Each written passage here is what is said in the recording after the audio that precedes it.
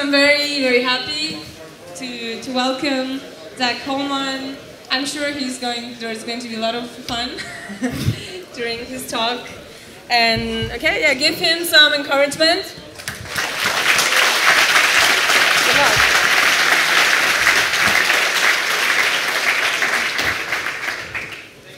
Okay, so I'm wearing my spiffy new Railsberry t-shirt, which means basically that this talk is going to be engaging and interesting. And if you don't believe that, I think it means you hate Railsberry and maybe Krakow. So, does anybody hate any of those things? We're going to do well together. I'm excited. So, I have a bit of a confession to make first. Everyone on the stage is going to lie to you. I have a different confession to make. That was kind of a lie. But here's what I'm thinking about this.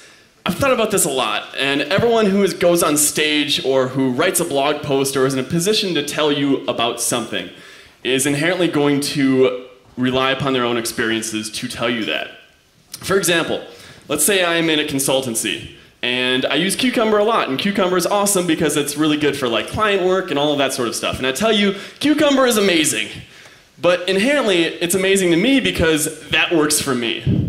And I've been thinking about this a lot recently of like, man, it would be great if we could say something like, if you added Cucumber to a project, it would make your project so much better, without opinion, with more science and stats behind it. So I've been thinking about that a lot recently. Let me tell you another story.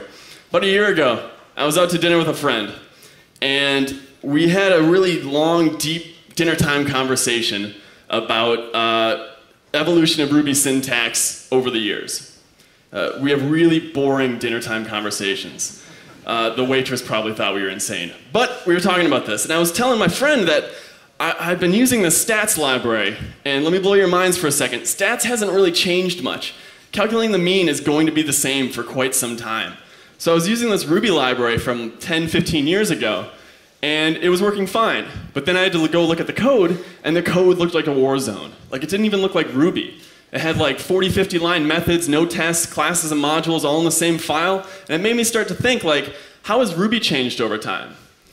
Is how we're writing Ruby different? And we started talking about this and we were figuring out like, well, maybe Rails was a big deal. Even for people who don't write Rails. Maybe Rails, the mere fact that it existed and it became so opinionated and popular, changed how we wrote Ruby. And I think it would be kind of fascinating to figure out how we can see how Ruby itself has changed. And is it changing more in the future? So, that's sort of been what I've been thinking about the last few years. I think about weird things. But that's what I want to talk about today, is aggressively probing Ruby projects. I'm Zach Holman, a Holman on GitHub, Holman on Twitter. I work at this darling of a company. I guess we're paying for beers tonight, so I don't know if you guys drink, but... I'm just kidding, I found out that you guys drink. Jeez. So first of all, I want to talk about a couple of different things. First, I want to talk about the methodology. I wrote code that describes Ruby, when you get down to it. And this could very clearly be a horrible, completely terrible, worthless of an idea, or the most fundamentally changing thing in computer science of all time. And I'll accept nothing in between the two. So we're going to figure out together what it is. To begin with, I index a bunch of code. And then I analyze a bunch of code. That's what it does. It's pretty simple. A little bit more details. One, I look at your repository, then I run some probes on it, and then I report on it. So by looking at your repository, I mean I clone your repository locally, and then I look at it. Easy enough. 2, probe analysis. Probe is just a definition in my project. A bunch of different files where we just run tests against your code. And then we run a report on it, using fancy schmancy graphics and stuff.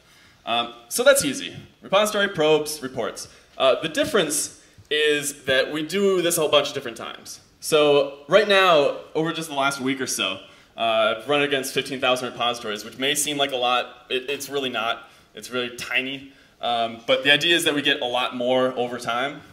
And then we run it against 41 different tests and 17 different files. Things like lines of code written, number of commits, other interesting things which I'll get into. And then on top of that, we run a bunch of reports on it. And we don't report on the head of your repo, we report on 10 slices of your repository. To detail that a little bit more, we just take all the shells in your project, flatten it out, and then split it into 10 equidistant parts. That's not based on time, that's based on proportion of commits over time to your repository. So this means we can run all of these separate reports 10 times against your repository so you can see how your repository has changed over time. Maybe you write more tests at the end of your repository's life cycle because you're lazy like the rest of us. We can start figuring this stuff out like that. So if you do the math between all of these things, it's something like 80 trillion metrics I'm tracking, or something. I'm actually not sure. It's closer to like 6.5 million at this point, and that's going to grow dramatically over time. But this is cool. This is a lot of data that not a lot of people have tapped into before, and I'm hoping that it will end up getting us a lot of really interesting things to say about Ruby. So the goal is to index all of these different projects, see how they change over time, and compare them against every other index project out there. So you can gain some insights about your own projects and see how that has changed, and then how you compare to everyone else. So, like every good statistician, there are some caveats to this approach. I don't want to burst your bubble, but this guy is not a statistician. He's barely a programmer. So be wary of some of the stuff I'm going to say today, but it is open source, so if you are a statistician, you can put me to shame and send a pull request, and I will gratefully accept it. Secondly, it's GitHub only. As a GitHub employee, I'm contractually obligated to only use GitHub projects first, which is kind of limited, but I'm just fucking with you. I use GitHub only because our API is actually pretty decent. And from the start, I wanted to index stuff like Ruby Forge and Ruby Gems itself, because those attack a lot of projects that got developed before the existence of GitHub. And I want to start looking at stuff from the late 90s, the mid 90s, and see how Ruby has really changed dramatically over time. But just to start out, it's sort of GitHub only because the API is nice in there. If you've ever looked at the Ruby Forge API, that's interesting. This also means that it's newer projects. And I'm not saying newer on GitHub, I'm saying newer projects. The only ones that are older than GitHub's lifetime on GitHub are probably the ones that have a life outside of GitHub. They're very popular projects, they're very old and want to go for the collaboration parts. But I think in general, this means that we're only going to select projects that tend to be newer, and that may impact how people code. Beyond that, I started out indexing only the popular projects, which ends up being kind of cool because then we can take a snapshot of what do the popular projects do off the top, and how can you sort of adjust your own project to match the things that these popular projects have done. And then only public code. This is not just from the GitHub perspective, because I'm definitely not going to touch any of your private repositories, but I'm also talking about on your VPS, on your server, that Ruby script you have lying around. I'm not going to hack into your web server to check it out, which seems kind of silly, but the big deal is that there's a lot of Ruby code out there that isn't indexable, which is kind of a bummer, but that just doesn't index it. So, in general, this is a new project. I think it's fun. I think it's fascinating. I think there's some really cool stuff to be pulled out of this. Take it lightly for now, but I think the main reason why I'm doing this is that I think it can be very interesting down the line for sure. Otherwise, everything else is going to be 100% accurate, and there will be no flame wars over any of this, so act accordingly. So I want to talk about Hopper. Hopper is the main project that all of this is. Does everybody know this guy? It's Dennis Hopper. If you don't, I'm so disappointed in you. Blue Velvet, Apocalypse Now. I'm using a speed, right? Speed. So yeah, this is not open source until I'm done with my talk, and then it'll be open source. I'll keep you in suspense until I open source it. But that's what it looks like. I've spent very little time on the front end because almost everything is based on the data underneath it. But eventually there's going to be lots of different D3 graphs and stuff. If you played around with D3, it's actually pretty rad. But I wanted to talk more about the underlying substance of it so far. These are all the characters that make up Hopper so far. Sinatra, Redis, Heroku Rescue, Ruby 1.9, and libgit 2. I want to talk a little bit about how stuff is built because I find it fascinating. I also wanted to say, I mean, I know a lot of these people personally. No one dresses like Frank Sinatra anymore. And it's kind of disappointing. Like, look at how charming that guy is. Anyway, so Sinatra, I realize I'm advocating the use of Sinatra at Railsberry. Deal with it. I like Sinatra because it's, for this project, it's a very simple UI. It's very easy to get your head around, so you don't need a lot of overhead on top of that. It uses PJAX, which is really cool, a way to do client-side AJAX very simply. Minimal front end, it uses Mustache, SCSS, and CoffeeScript. SCSS and CoffeeScript is sort of the standard we use at GitHub nowadays, and I really dig it. I don't use JavaScript anymore, really, because that's uncouth. Redis is the entire data store for this, which is kind of fun. Mostly because this is primarily a schemaless problem I'm dealing with. I have a lot of different probes and they all handle different data. And to do that in a structured database is a little bit more difficult than I wanted to deal with right away. Mostly because all of the probes are dynamic. And I'll get into this a little bit later. But it means that I don't have to deal with figuring out how to persist the data. I just have to set up my methods in a correct way, and then it just lets Hopper do all the rest. Also, easy bootstrapping. It's kind of a pain in the ass to install databases. And I know that's probably a weird thing to say, but like installing is always a kind of a pain. Redis is a lot easier to install, and there's no migrations and stuff, which again may seem kind of silly to a room full of technical people, but you want to do stuff that is very simple and easy to pull down your project and get going right away. And I think this really matches that. It also uses Redis to go. Are there Redis to go guys in here? I've been told. There we go. I love you guys because it turns out this generates a lot of data. And I blew through the freebie Heroku limits for a while pretty quickly and then stepped up a couple plans. Anyway, I talked to them and they were like, yeah, what do you need? I will give you all of the space in the world. So they gave me all the space in the world and now I'm using it. Sorry for the rest of you who want to use space. I also use Heroku. You guys probably all know about this. Easy deployment. Cedar Stack is rad if you haven't used this yet. All of the worker processes and stuff is really cool. You can kind of do whatever you want, which definitely wasn't the case prior. And I use this a lot because I use Rescue to handle all the indexing jobs. And I use independent workers and I run millions of jobs through it pretty quickly. And they can all act on their own repository and deal with it and churn through it all, and then I can just set it and forget it and just scale up, as I go. Also, I wanted to talk about Ruby 1.9 because this started out as a 1.8 project, and then I realized, like, stop hurting us. Like, if you're not using 1.9, you're kind of part of the problem right now, and I kind of hate you because 1.9 is kind of awesome. And there's some real reasons why I used 1.9 for this. Does anybody use Ripper at all in 1.9? Yeah, Sven up here is like the only one who has ever written about Ripper online, and it's kind of amazing. So maybe I'll write about that separately, but basically it's a way to easily parse out the AST of the Ruby code that you're looking at. And I use this to check out different things about the structure of your app, like your classes and modules defined, your methods, stuff like that. It's a lot easier than dealing with a hairy mess of regexes or anything like that. So this is really cool. This happened to me a lot quicker than the route I was doing on 1.8 with Ruby parser, and this has been really awesome. I just really want to briefly touch on libgit 2, which is really awesome. I used Rugged, which is back into libgit 2. Libgit 2 is basically a linkable Git library, which is in a whole bunch of different languages now, and it's a really fast way to dive into everything you would possibly want to Git. Fast and easy. I'll talk about this very shortly. But first, just overall probing. This is sort of the main center of everything that happens in Hopper. And the main driver behind all of this is I wanted new probes to be easy to write. Because I'm definitely not going to write all of them, because there's a lot of things you can figure out about what makes a project really good. What can I analyze about your code that makes it interesting to see? And I want this to be a very clean, easy way for people new to my open source project to write it. So this is a slimmed down version of the probe. Everything inherits from probe, which gives you a lot of cool functionality and stuff. For example, you basically define which method you're going to use to calculate. In this case, we're calculating the number of lines of code in a particular project.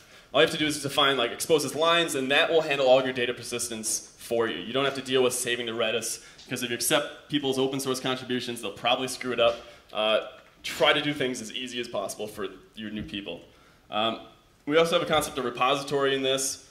That accesses your repository. But basically all you have to do is do like repository.files. That gives you all the files in your repository at that specific revision. Because again, we're doing snapshots 10 different times of that repository. And then you just read the file and then sum it up. You just return that integer and then we'll handle the rest. Then it runs all the calculations and averages and means, which I'll get into shortly. Briefly, I want to talk about the repository. There's a bunch of convenience methods, helper methods to help you actually do the nitty-gritty of reading all of these different lines and revisions and stuff like that. Ideally, I want to abstract this out to Subversion, Mercurial, all of that fun stuff, because I think it's really interesting to try and figure out to go beyond just GitHub, obviously. And a quick aside, Rugged is really awesome. So if you're like me, you have like about 1 million one-off Ruby scripts that all shell out to Git. Shelling out is super slow, especially in this, where we're doing it a couple million times. So using Rugged is just require it, and then you can send it a path. It'll look into that repository. And in this example, you can just look up a particular SHA and it'll return a message. You can also traverse the different trees inside of your Git repository, which is kind of fun. In this case, you just push a SHA into the stack, and then you can map out all the IDs for that particular tree. You can also writer stage new commits, faster than shelling out, of course. It's actually faster than any other Git library, which is kind of rad. So if you want to do anything really fast, it's multi-platform, permissive license, gem install Rugged. It's fun. Okay, science. I'm going to start to talk about a little bit about the results from some of the stuff I've been indexing. This is sort of just touching the tip of the iceberg, but there is some interesting stuff I found out already. So, if you're like me, you don't remember anything about stats. Very basically, I just want to tell you that the mean is 2.8 in this slew of numbers. Median is the midpoint if you align them all up, and the mode is the number of times, the instance of the number that you're looking at that occurs the most. Do we have that basic stats remembered? All right. So I indexed 15,698 projects so far, and I think that's a good number to start out with. Again, this is the most popular 15,000 projects on GitHub. If you just sort by number of forks, that's what it is. So it gives us sort of a good perspective on how those projects are built. And most projects are lonely. You probably all know this. So when you push that really good thing out to the world and no one cares about it except for you, and maybe that your mom or something, she checks your GitHub feed. Yeah, Mom, I'm learning about concurrency today because Jose told me to. Please fork me. That's the last forking joke I'll make. So this is the mean out of all that. The average contributor is 3.77. But the difference is that, as you see, popular projects are really popular, and most projects are not. If you look at the median, a good number is about 2. For the first 15,000 repositories, it's 2 contributors who actually help out with you, which is kind of sad. Like, we want more and more. We think open source is some really egalitarian, awesome society, but popular projects get a disproportionate amount of help, which sort of makes sense, but it's kind of cool to see the numbers behind that. Most have 22 followers for each repo, watchers in GitHub parlance, and most have about 5 forks. 5 forks for 2 contributors, meaning about 3 inactive or ignored forks. I think part of that is the problem of people forking your repository and then forgetting about it. I don't know why they do that. They're kind of assholes. But it's kind of interesting to see how people actually deal with the social structure of all these repositories. Again, this doesn't take into account the bottom 90%. Open source is a long, long, lonely tail. Most of the top projects get all of the attention. So number 2, offensive Ruby code is offensive. So, I don't know if you know this, I sometimes will like to swear, because I find it interesting. Sort of you do too. About half a swear word in each project. It's probably like fuh or sh. But probably more offensively, there's about 4.27 defined methods per project if you're really hated against metaprogramming. It's about 30 sends, but that's a little bit harder to measure because some people name their methods send, which is kind of silly. But that's kind of interesting. I have a big question for you though. Possibly the biggest question of all time. Do you hard tab or soft tab? I don't care, because I already know the answer. You are a horrible person if you hard tab. You're ruining everything. Luckily, only about 8% of projects predominantly tab, where that is the main, or hard tab, where that is the main tabbing mechanism for their projects. We should find these people and shoot them. About equally as heinous is adding trailing spaces to your files. It messes everything up. Most have about 31 trailing spaces. If you look at the average, it's like 531. So maybe popular projects like to trail their spaces a lot. It's horrible. It's horrible. Also, I looked into your JavaScript directories and Rails projects. 98% of Rails projects avoid semicolons in the JavaScript. I'm just kidding. For the love of God, stop talking about semicolons. They're so boring. Okay. Okay, the work. So this is sort of the standard Ruby project. About 4,500, who says that? 4,500 lines of Ruby code, 700 and some commit lines, 17,000 total lines of code. That's the mean. Again, popular projects are going to bring these numbers way up because they tend to be bigger, more popular, stuff like that. If you look at the median, which is sometimes a better indicator of this sort of stuff, it's about 500 lines of Ruby code, much more manageable, much smaller, and only about 60-some commented lines, which is kind of depressing. But overall leads to about 1,000 total lines. That also includes README, different files in your project, licenses, stuff like that. But from this you can see that popular projects tend to have more non-Ruby code, and inline documentation is sparse. I would rather see that be about 200,000%, because I love documentation, but that's just me. Moving on, I mean, there's about 2-ish branches on average per project on GitHub, where you can actually check to see how many branches they push to GitHub. The median, again, is 1, so I think people tend to just do their one master branch and say, that's fine, I'm just going to ship it. If you look at things like Rails and just bigger projects, they have lots more branches, which I think makes sense because they have to deal with contributors a lot. Total commits of 400, again, 110 for the median. It comes down a lot more once you analyze more and more projects as they get newer and newer. Kind of fascinating. One of the big things about Hopper is I wanted to specifically study Ruby. And there have been a few different code indexing projects in general who try to analyze number of lines of code or number of commits. But I wanted to see specifically Ruby particular parts of the ecosystem, because that's what I'm interested in. It was kind of surprising to find that 78% of projects have a rake file. That thing just keeps on ticking. Like, rake is actually a pretty solid project, and it's used a lot. More surprising, I thought, Bundler came in with 31% had a gem file. Which if you think that Bundler is, what, 2 or 3 years old at this point, that's not bad penetration for being a somewhat new project. It's sort of become a staple for a lot of different things. If you're interested in other stuff, 15% have a gemfile.lock. Have or have not read Yehuda's post about it, I don't know. And then 51% of projects had a gem spec. So there's a lot of gems being pushed to GitHub, but there's also a lot of projects that don't have a gem spec. Maybe they're Ruby projects, maybe they're just crazy. I also want to look at containers, because I find this kind of fascinating.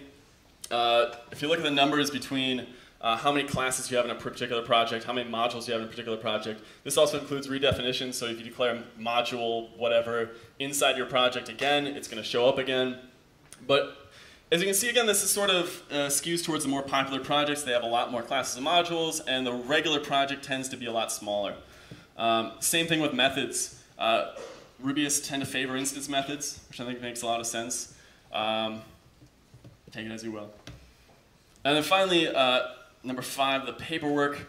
47% of projects don't have a license, which is terrible. I don't know how the rest of the world works. I just know America's crazy, ridiculous, everything. But by default, code is copyrighted by the essence of you making it. So if you push something to GitHub, we have something in our terms of service that basically means people can fork and stuff from it. But this presents a big barrier to a lot of big companies who say you cannot use a project unless it has a nice open source license or a open source license. And that's actually a big deal. I don't think there's enough stress placed on this, that it should be more important to put licenses in as much things as possible. Across all projects, including those that didn't have licenses, 44% chose MIT, and then 2.2 Apache, 1.1 GPL, and half for LGPL. I will make no statements based on these numbers, because license flame wars are, fuck that. And then briefly, just wanted to talk about the future a little bit. This has been kind of a fun last month or two of me building this, but there's still a crap ton of stuff I want to build out. One is arbitrary comparisons. I want to compare things arbitrarily against any other metric. This is sort of the goldmine of things that you can look at particular popular projects and say, what makes those really popular? And I think we need to sort of re-architecture some of the data, unfortunately, to deal with this really easily. But I think this is sort of the really fun stuff we can do. Secondly, multiple languages, I think, is a no-brainer. It's sort of built to do that from the ground up, but I wanted to start out with Ruby because that's what I know and that's sort of what I'm interested in. But I think ideally it would be fun to do multiple languages so you can compare against languages. We tend to know that Rubyists probably opt towards CoffeeScript more than other people. But it would be nice to get some actual science behind that. It would be cool to see different islands of people together and see how people band together and what is actually more closer to being alike, what they value, than they may otherwise think. And then I just want to play with D3 some more. I don't know if you guys played with D3. It kind of destroys my brain a little bit, but it's kind of fun. Gets nice little charts and stuff. I was trying to do a bunch of different charts and stuff in Keynote for you guys. Turns out Keynote does not like multiple thousands of data points, which is depressing, and I was going to put it in Excel, and then I didn't want to do that, so I didn't. But I think D3 can really churn through a bunch of that stuff really well. So, that's my thing. Hopper is going to be hosted on CodeStat. I think I'm going to call it CodeStat. It can also be CodeStatus. I was really clever with the URL. Codestat.us, which is not up yet. github.com/Holman/Hopper will be the open source project. I'm going to turn both of these on as soon as I'm done with my talk so you can check them out and abuse the horribly underpowered site that it's running on, and then check it out for yourself. Because I think this is really going to be interesting once we sort of get everyone working on this and try and build something that could be really interesting for everyone else to analyze languages, syntax, whatever. Because I mean, this is our language, this is Ruby, and I think the more we know about it, the more we can figure out where it's going and figure out where we came from. So, that's my spiel.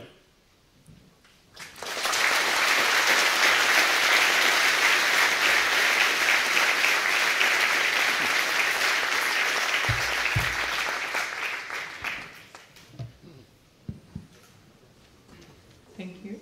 So, guys, do you have questions? Anyone? Antep? Probably better to do that. Yeah, I'll leave you on the stage. Have you got any of those numbers, like to see how they change over the time? Not yet. Part of the Some insights, maybe? Not yet. Part of the cool thing I wanted to do is attack the UI a lot more. Basically, I want a huge slider. So if you look on the individual project view, which there is an individual project view, I want to basically take every metric and then just slide throughout time so you can see how things tend to change over time.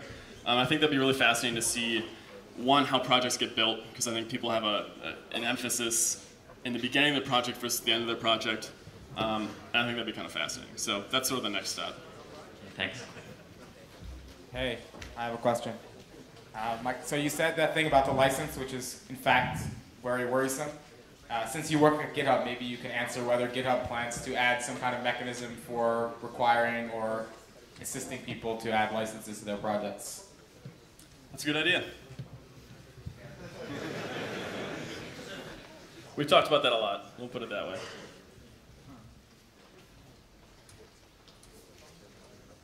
Do you perhaps have any stats on the size of a class and average size of a method? So these are kind of code quality stuff. Yeah. So I had a few things about that early on. I actually had Flog and Flay both in Hopper, and then I had lots of problems with them. They seg-faulted a lot. But I think it would be really interesting to start looking at different metrics like that. Like Flog and Flay is directly correlating like how good is your code, basically.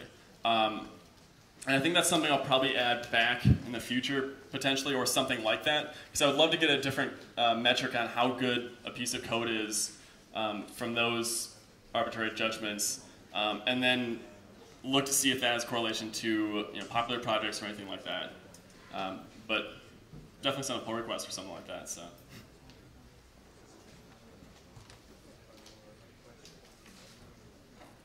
Is that it?